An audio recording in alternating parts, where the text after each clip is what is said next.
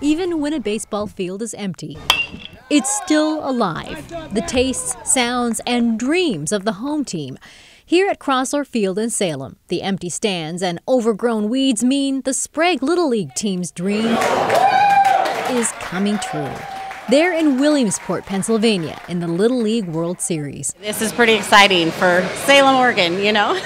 For the home crowd, we're just here to support the team, you know. This is the next best thing to being in the stands. A watch party at the B2 Tap House and Brewery in Salem. The pressure's on, you know. It's like, I don't know how they can do it, actually. They're only, 11 and 12 years old. Like half of the team are like my classmates I know, and it's kind of fun to watch them on TV. Elena Salvo played with these guys for years until she switched over to softball. They're just honestly really good kids. Sprague Little League is a huge community and family, and we're super excited for them. On this day, the kids from Salem are playing the kids from New Jersey, a scrappy team and high stakes.